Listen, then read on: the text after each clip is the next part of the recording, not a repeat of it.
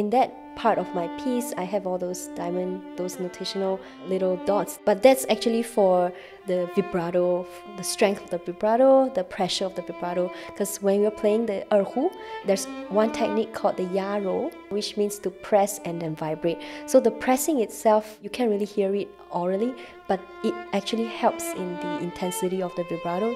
So with the violin, so there's one part, it's like da-yum, da-yum. Like I like that part where you press and then you vibrate. So there's a short gap in between that sound, the two sounds. So I wanted that to be the most important aspect of this Ode to Remembrance, because that's the most melodious section of my piece.